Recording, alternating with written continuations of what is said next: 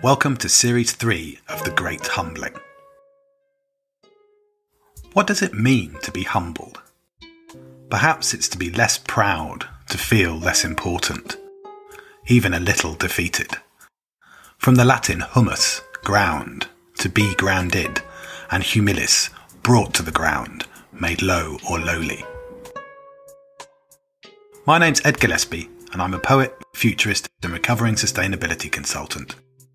In the early days of the pandemic, I started recording these conversations with the author Dougald, where we wonder together about the strangeness of the times we're in, the altered states into which they push us, and now, in this third series, the new moves that might be called for, if these really are times of being brought back down to earth.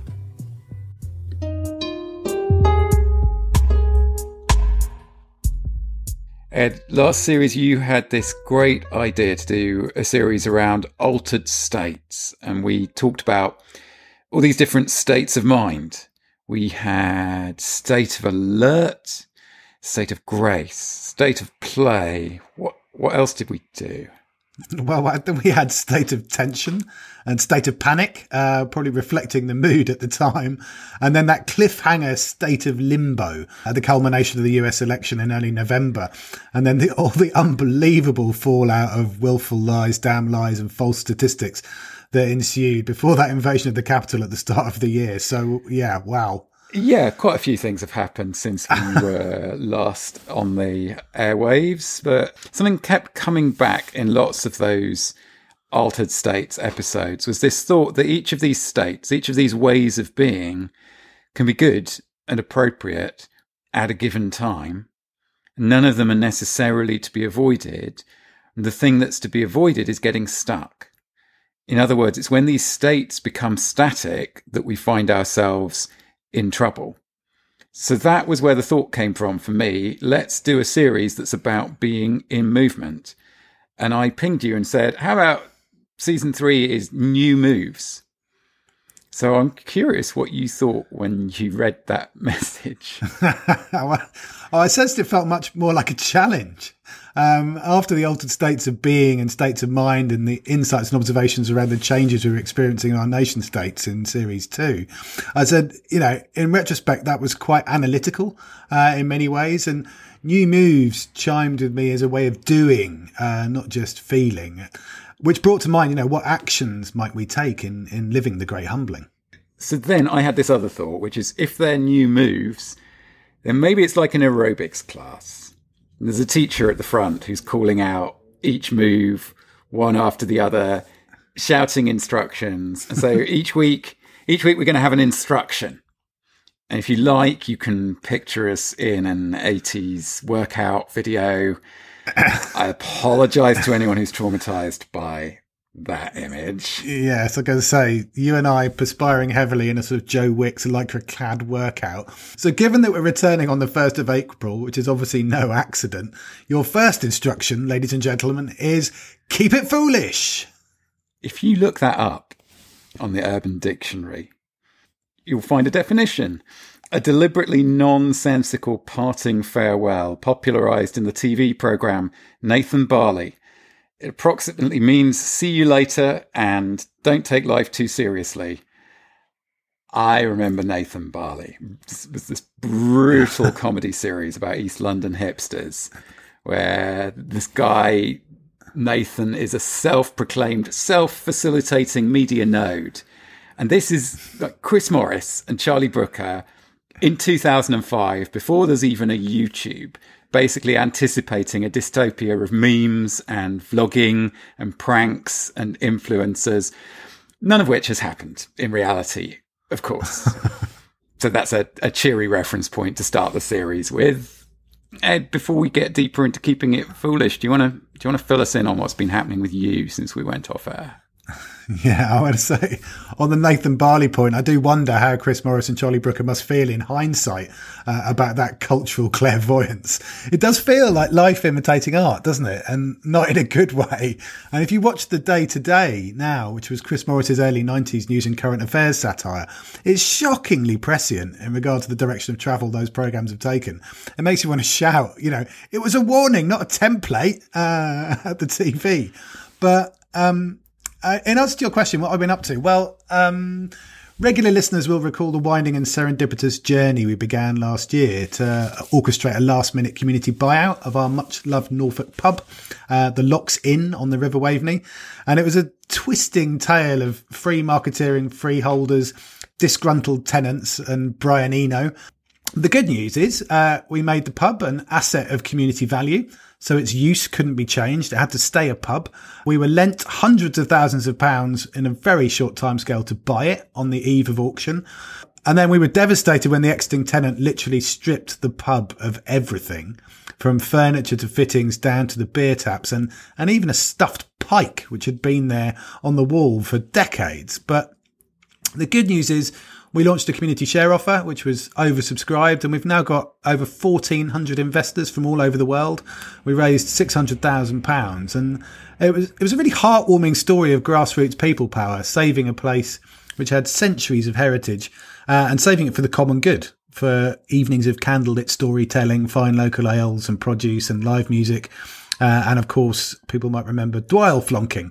And so we were all truly humbled by that sort of community response. Well, I'm very glad to hear that the pub of the Long Now has become a reality. And, if one day a time comes when it gets easier to cross borders again and I can make my way back to England, I will look forward to joining you there for one of those evenings of candlelit storytelling. Martin Shaw will be getting an invite, almost without question. I also published my first poetry collection, Songs of Love in Lockdown, which was based on the daily poems I began writing a year ago in Lockdown 1. And it's been lovely to get them out into the world. And I think what I feel now is perhaps the most powerful part about that is the day-by-day build of the poems and the way they act as a visceral reminder of the turmoil and uncertainty of those weird times. I mean, a bit like this podcast in a way, and hopefully enable readers to recall some of those feelings, moods and questions that we were all experiencing. And I think that's particularly important given that our general adaptability to tumultuous change makes it all too easy to forget the insights and lessons that we were learning. There's something really lovely about that kind of process of committing to a daily piece of output. I mean, I'm on the Substack for a poet called John Paul Davis, who I got to know through the climate sessions that we did in the autumn. And he's doing this for a year. He's doing this series called Small Gods. And it's a poem that lands in the inbox every morning. And it's one of those little delights hidden amongst the mess of my inbox. So yeah, good on you.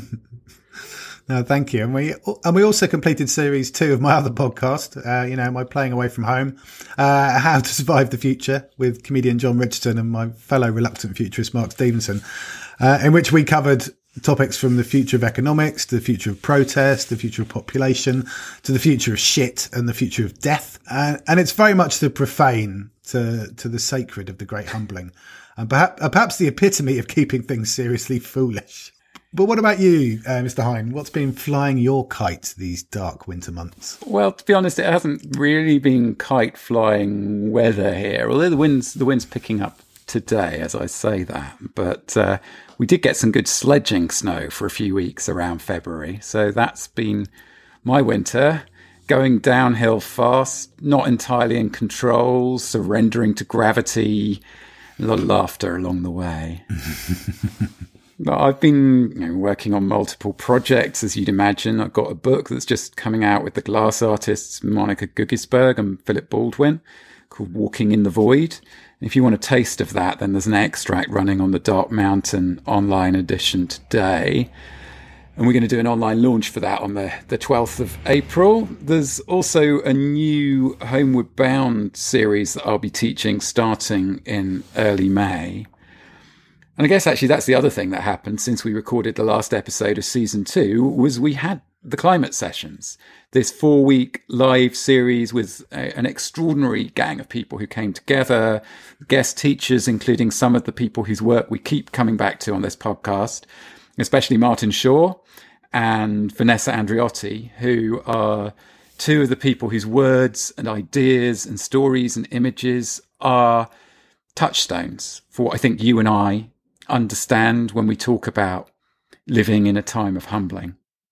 So one thing that's been flying my kite or giving my sledge a shove to get it moving or whatever is reading Vanessa's book, Hospicing Modernity, which is coming out in September. So I hope she doesn't mind me talking about it this early, but it's just full of these kind of tools and maps for getting real about where we find ourselves, where we're starting from. And I'm just going to talk about one this week because it comes around to something that's so relevant to today's theme. And it's a distinction Vanessa makes between low intensity struggles and high intensity struggles. And she's like, if you have the time and the energy and the literacies to be reading this book, then you are in a place of low intensity struggle. You're among the people who have benefited most from and still enjoy the protections that modernity offers.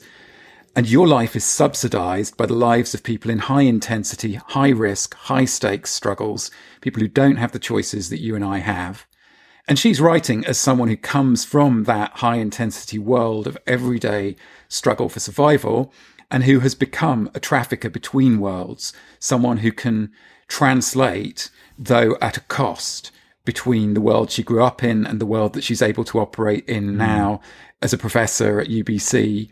And one of the things she's saying with this is that whatever the well-intentioned aspirations of inclusion and diversity and so on, all of which have really important things within them, there can be a problem in that it's virtually impossible to address both those people who are in high intensity struggles and those who are in low intensity struggles at once, or to create a context in which you can bring those groups of people together without that tending to end up being a form of violence on those who are coming from the high intensity struggles. And if you want to kind of grasp what that bit is about, it makes me think of Resmaa Menakem, and we'll find a link to that great podcast where he's talking about this. He's saying, I don't bring white bodies and black bodies together to do the kind of work I do on embodied trauma, because that's not going to be a safe environment for the people with black bodies. Because, you know, for so many people in the world, everything that they have experienced in their life is that the comfort of the low intensity struggle people, the white bodied people, whatever the appropriate way of indexing the difference in a context, like those people's comfort is non-negotiable to the survival of everyone else. And therefore, you don't end up with a real encounter going on. You end up with people having to facilitate the emotional needs of the most privileged group of people in the room. So if you get this idea about high intensity and low intensity struggles, then there's a passage where Vanessa is writing about that, which brings it around to exactly what I wanted to talk about in today's episode, because she says to us as readers, the ideal scenario is for the exercises in this book to help you see yourself from the perspective of those who have been harmed by patterns of modernity that you also reproduce, and who may think that your veiled or explicit arrogance, self-image, and sense of self-importance are, plainly speaking, ridiculous. People who are socialized within modernity are terrified of hearing or sensing their own ridiculousness, because modernity codes it as a form of demotion, humiliation, or belittlement. I invite you to experience the absurdity of modernity within and around you as a form of connection, endearment, and liberation from the grips of arrogance, as a way to laugh at yourself and be taught by the precarity, brokenness, and imperfection of our collective existence. So, wow. Wow, indeed. You know, that's what it means to me to keep it foolish, is to be willing to see and sense and stay with your own ridiculousness. And when you feel yourself becoming defensive or in denial or whatever, be able to move back to staying with that. Listen, Ed, let's not get too serious about all of this. It is the 1st of April. And I know because we've done 2 series of this, I know that you will be bringing us the fruits of your research. So can you tell us how this ended up being Fool's Day?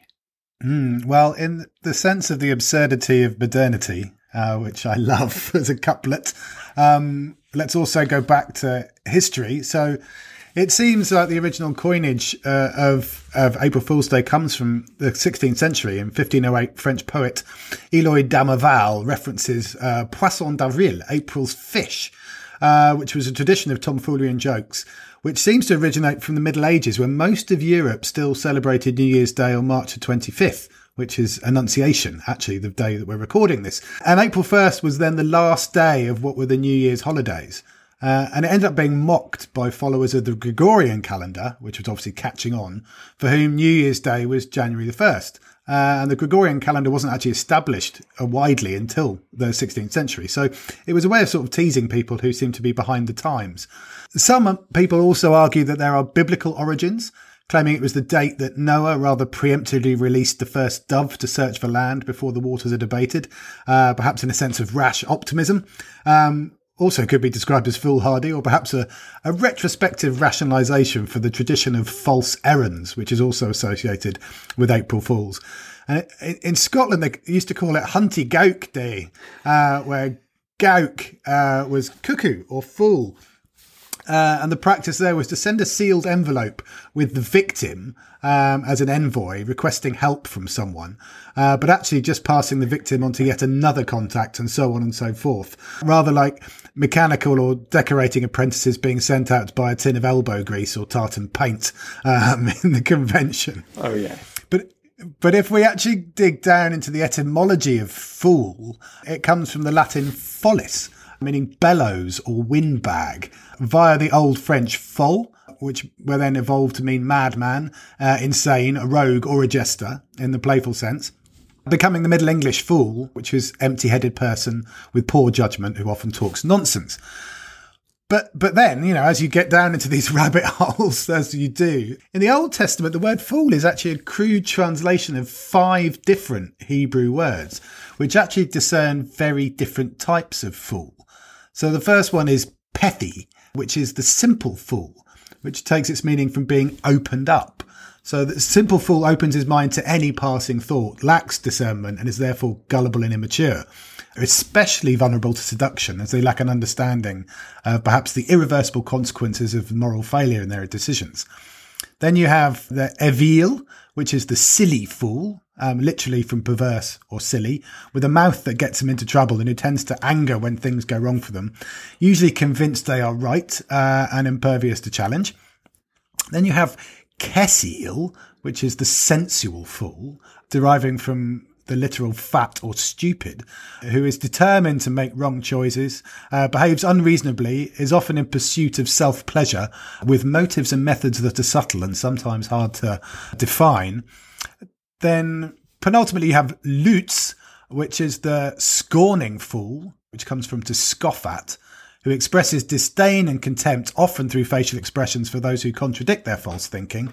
And finally, Norbal, which is the steadfast fool, the wicked fool, the one who is vile, self-confident, closed-minded, who aims to draw others into their evil ways and is arguably the most dangerous of all fools. And I thought this really nuanced breakdown of the different types of fool was fascinating, because these biblical distinctions are obviously made in the original Hebrew because it's instructive to know which strain of fool you are dealing with, so you can identify them and perhaps respond with similarly subtle wisdom and discernment.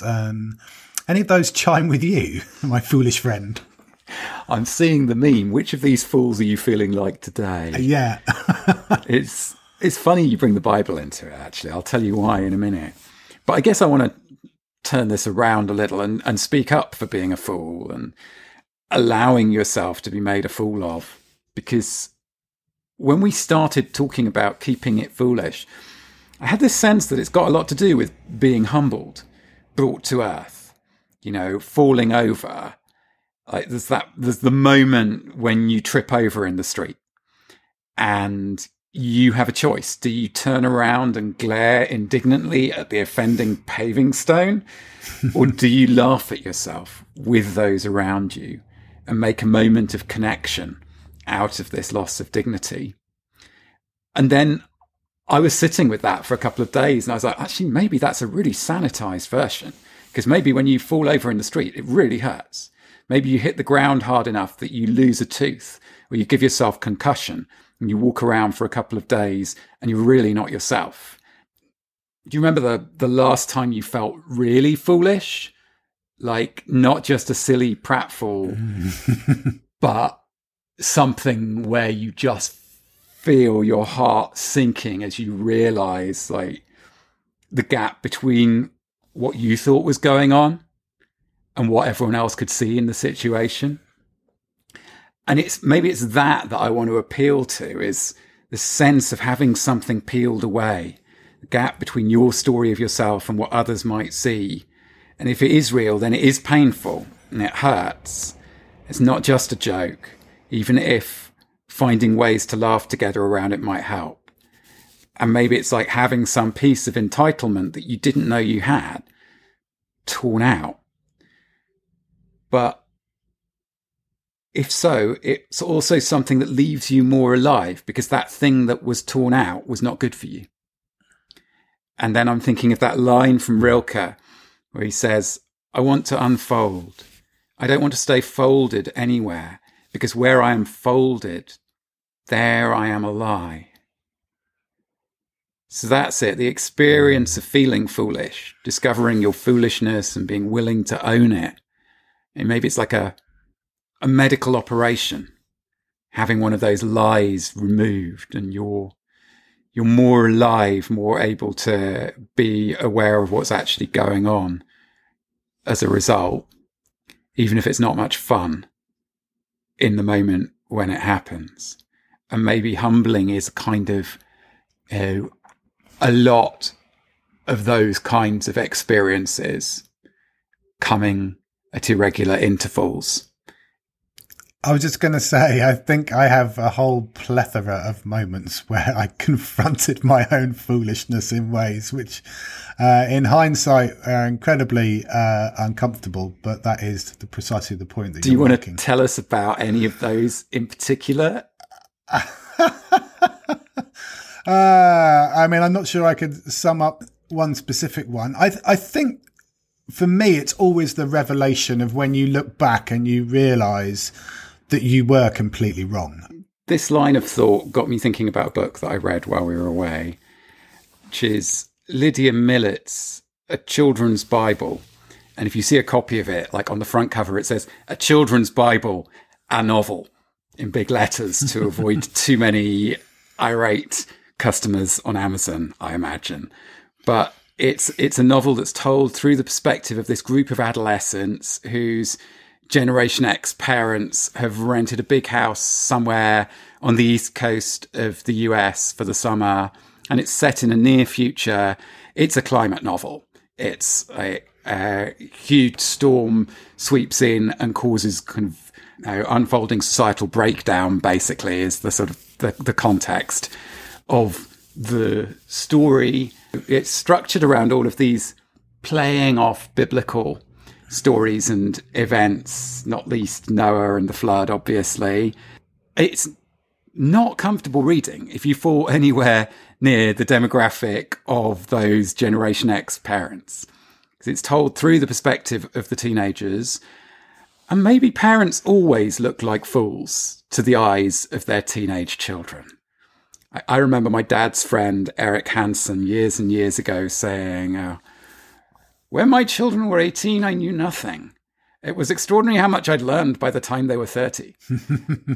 But what you get in this book is that thing that is just family dynamic that's there anyway, layered with this anger at the parents' generation. And it's not just a climate novel. For me, it felt like the first novel of the kind of Greta Thunberg era. And towards the end, there's a moment where the narrator, Evie, arrives at this recognition, this way of seeing her parents. And by this stage, things are really falling apart. And the parents are really falling apart. And this is what she says. They'd functioned passably in a limited domain, specifically adapted to life in their own small niches. habitat specialists, Matty might have said. My father's habitat had been the art economy. He'd moved there with ease, making and selling his looming, colourful sculptures of war-torn women. My mother's habitat had been the university, her articles full of long words and the names of other scholars, articles 5 people read.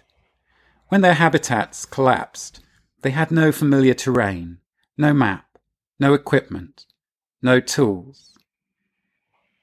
And it's this sense that probably pricks at a fear that many of us, if we're honest, have, where you see these smart people who are successful in their own worlds become fools once they stumble out of those niches. You know, they're helpless, sort of worse than children. And, you know, I often think this is why academic politics is so vicious. As somebody who chose not to go into an academic career but gets to visit as an outsider occasionally, is you have these worlds of people who are, you know, who might have very high status in the field where they do their work. But if for some reason they were no longer able to operate within that environment, might have a very hard time finding any niche in which they could operate within the societies around them. Oh, that's the self-awareness piece, isn't it? It reminds me of the famous Richard Feynman quote, the physicist, who said, "The first principle is you must not fool yourself, and you are the easiest person to fool." And the build on that for me is like, well, but what happens when playing the fool takes you to the top? A really powerful piece in The Guardian last week from Edward Docks, The Clown King, how Boris Johnson made it by playing the fool. And it's a pretty gripping analysis, but we talked about the importance of the fool in series 2, episode 6, State of Play, where I mentioned the elements of fear and danger and unpredictability that improvisational fools like the brilliant Jonathan Kay bring to the party, which is, you know, this ability to take us all to the edge of our comfort zones where the murkier questions often lurk. Because there is, as we've already been touching on, this sort of ambiguity about the fool. Are they an idiot or a genius? Perhaps an idiot savant, where wisdom lies beneath the ludicrousness. Although in some ways that's quite a misleading binary. You mentioned Vanessa Andreotti early on, but one of the things that really struck me from the climate sessions was her false polarity piece around the differences between projective hope and projective hopelessness, which I thought was really powerful, because you said both of these are false polarities. They're both projections. One is, you know, the hopeful messianic revolutionaries of techno-utopianism, and the other is this projected hopelessness of fatalistic, nihilistic, hedonistic misanthropy, sort of people hating. And she gave us this extraordinary image of the tightrope of humour, humility, and hyper self-reflectivity, of asking and sitting with those difficult and awkward, uncomfortable questions in between. And that's the balancing act of the fool right there. But in regard to Edward Docks's piece about Boris Johnson's premiership and the pandemic, it's perhaps the epitome of that falsely projected hope, you know, which has led to this roller coaster of wildly inconsistent confusion of, you know, go to work, don't go to work. We're going to illegally prorogue Parliament. We're going to break international law at will. We're going to invite the population to eat out, to help out during a lethal pandemic. We're going to allow, you know, key advisors to test drive their cars under the question of the effectiveness of their eyesight with their wives and children on board. To Barnard Castle, that's exactly. To stitch up the NHS in the morning and then clap for them at night. To open schools for a day. To sue schools. To shut schools. To go on holiday during emergency COBRA meetings. To self-isolate when the shit actually hits the fan. To lock down too late. To open up again too early. To send the elderly to die in care homes. To refuse to feed your school kids. And then to blow, you know, literally tens of billions of pounds on a test and trace scheme that doesn't work. So it's quite a list. And it's the result of those foolish sunlit uplands, which are actually this sort of projected hopeful optimism, which isn't based in reality. It's devoid of the sincerity, meaning and good purpose, which is what we'd expect to find at the heart of state. And as the Conservative MP Rory Stewart said, the best liar ever to serve as Prime Minister is what Boris Johnson is. And when you look at the sort of devastation that that's led to, so the estimates seem to be 26,800 deaths could have been prevented by locking down 1 week earlier in March 2020 and not visiting hospitals and shaking everyone's hands, as the Prime Minister was doing. And even the Christmas debacle, the cancellation at the very last minute, which led to another 30,000 dead in January. The data's pretty damning. And as Kierkegaard, the philosopher, puts it, there are two ways to be fooled. One is to believe what isn't true, and the other is to refuse to believe what is true.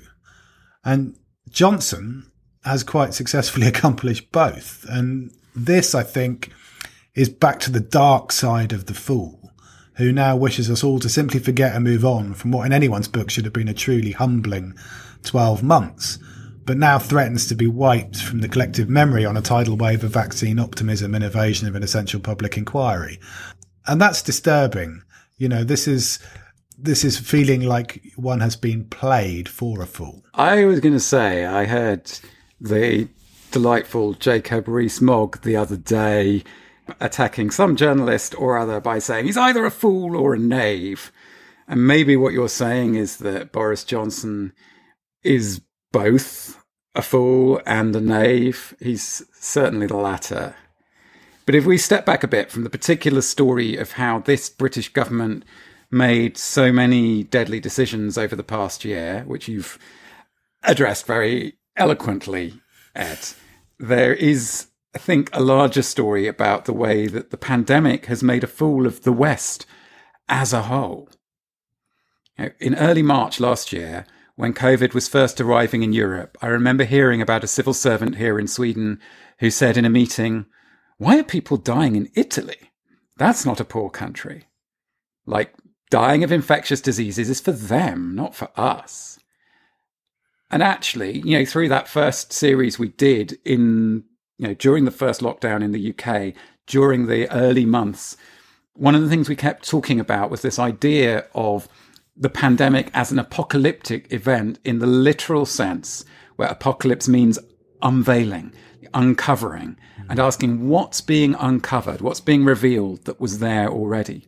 So I want to say that what's been revealed is that Western societies have been hit really badly, have really struggled to respond with anything like the effectiveness of countries that are actually as kind of diverse in their systems of government and the rest of it as China, Taiwan, Vietnam, South Korea.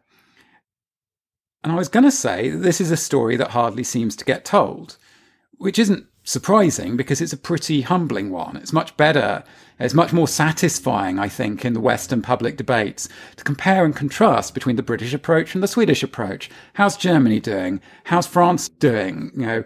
Rather than to look at this pattern overall. But then literally an hour ago, before we were going to sit down and record this, my friend Liz Slade, the chief officer of the Unitarian Church, sent me a fascinating essay by a man called Samo Burja, who is apparently a Long Now Fellow and founder of something called Bismarck Analysis. And this essay is called The End of Industrial Society. And in it, he makes a version of the argument that I was going to make. What he says is, for more than a generation now, the West has been telling this story about how we're now post-industrial societies, knowledge economies. You've heard all of this. We've grown out of actually manufacturing things. We get developing countries to do that for us now and have the dirty factories and the carbon emissions for the things that we buy on Amazon because we've moved on to a higher stage of development. And what if this story is just foolish self-delusion? What if all that post-industrial really means is that we don't actually know how to make the stuff we rely on anymore? And Burja has got a whole historical analysis of how we got here. And I only read it just before we sat down to record, so I haven't had the chance to probe it yet. But he says things like this that ring true to me. We have lost the implicit knowledge upon which our industrial systems functioned even as recently as a few decades ago. That knowledge cannot be regained absent the people who actually built and understood those systems. One of the things he describes, which is I really recognise, is this pattern where we no longer know why something works, we just do it. And particularly at the level of our social technologies, our ways of working together. So what I was planning to say about this before I read Buria's article is that it feels like a doubling of something that Ivan Illich says about industrial society itself. Because Illich says that industrial society creates a new kind of human being characterized by an unprecedented helplessness. We don't know how to build our homes, to grow our food, to care for our sick, to bury our dead. We don't know how to pass on knowledge, and these are things that every human community prior to the rise of industrial society had to be skilled in doing. Whereas in an industrial society, all of these skills that used to be part of the vernacular, something everyone knew how to do with help from their family and community, become skills we are dependent on experts of one kind or another to provide for us. And then what I think becomes clearer in the wake of the pandemic is that post-industrial society is that same process writ large. Except now it's not individuals and communities that have outsourced the ability to meet their own needs to larger and more abstract and in some ways more efficient systems of state and market. Now we're talking about whole societies that have outsourced the ability to deliver industrial goods and services to other parts of the world, even while loudly insisting that those parts of the world are more backwards than us, because we're so over the industrial phase of development. And I think that's the state of foolishness that we're now in. And it's actually a lot like the state of the parents in Lydia Millet's novel. And I don't know exactly where Samo Buria is coming from, and whether or not he'd go along with my Illichian version of this story, except that the very last line of his essay does have this Illichian note to it. Here's how he ends up after this kind of big, fascinating essay on the end of industrial society. He says, "Whatever solution our civilization might find to escape the post-industrial trap, it will require social technologies of production and knowledge very different from anything we've seen before. A good place to start would be a new basis for friendship that defeats atomization, and a truthfulness that is compatible with political loyalty." There's a tragic poetic image that encapsulates some of that infantilization, if you like, as you say, of exporting industrial production because we're so over it. And some of that unfolding right now with the gargantuan cargo ship, which is called the Ever Given. Which is just, I mean, you can't write this stuff in terms of the serendipity, but it's 220,000 tons of industrial beached whale laden with consumer goods that have been travelling obviously halfway around the world from their sites of production to our destination markets. And there's something inherently darkly funny and foolish that, you know, as a sustainability buddy on a WhatsApp group I'm on pointed out this morning, that our consumerism has got so huge and unwieldy that it has veered off course and blocked a vital channel of connection between us. And that is quite a metaphor. I'd like to sort of finish my contribution on the paradox of the wise fool. The wise fool is the one who, through boisterous merrymaking and the non-adherence to social conventions, without any respect for propriety, enables actually a childlike innocence and deceptive simplicity of perspective to emerge, which is a bit like what Buria seems to be talking about in terms of the defeating of atomization. And we also have to be cautious of the way the wise fool is often rejected. And I went back to Plato's cave, you know, where one of the prisoners who've been imprisoned in the cave since birth escapes and returns to free his fellow inmates, only to be dismissed as a madman with his tales of a world that lies beyond. And perhaps that lands us on the Socratic paradox, where Socrates famously said, "I know that I know nothing," perhaps making him the wisest of all fools. And I finish with this idea that, are we wise enough to play the fool and to keep it foolish? Or are we just foolish enough to be played by them? What if the only chance we have is to reveal our foolishness to ourselves and each other? What if the only route through the kind of mess that from very different angles I see Samuel Burrier and Vanessa Andreotti gesturing towards involves those of us who, according to the sensible grown-up stories, the inspiring stories told in TED Talks and all of the rest of it, are the winners, the pioneers, the ones who stand at the forefront of progress, admitting that we're wearing no clothes, admitting that we are a society of naked emperors at some really basic level. And maybe that's what I was trying to get at back in the early days of Dark Mountain, when I wrote this thing that said, it's time to stop pretending. What do we do after we stop pretending? What does stopping pretending mean? Maybe keeping it foolish and being prepared to sit with our own ridiculousness is the necessary transition towards whatever else that might have a chance of meaning.